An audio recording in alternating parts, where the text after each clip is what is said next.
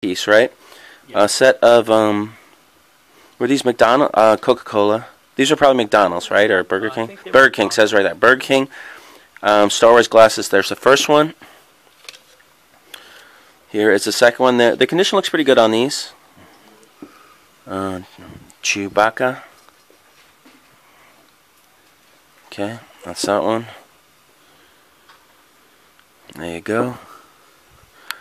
Then what I'll do is I'll put this on a private video. My friend can see it.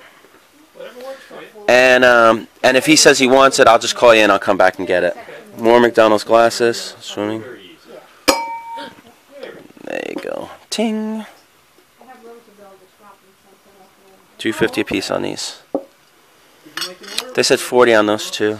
But again, it would be a keeper for me, and it's not really what I'm collecting.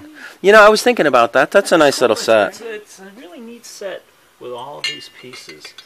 Okay, and what are these? I think it came back from Asia. It's cloisonné. It's probably from like the 70s or 80s. Well, it's probably earlier than that because it came back with my wife's uncle, who passed away. How old were Now, what are these? 60s. What are these things? How old would he have been now? Was he in the Korean War or World War? What are these things? These are actually watches.